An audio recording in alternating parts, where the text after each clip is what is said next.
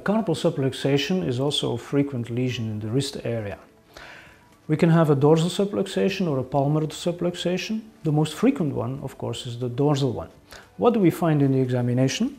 Well, on doing a flexion, it's possible that we can see a little bump coming out, and that could be the subluxation of, for instance, capitate bone. What do we find in the examination? Well, the passive extension is going to be painful and slightly limited. We are talking about small limitation and not a big limitation. There is a difference between, let's say, an acute subluxation and a more chronic one.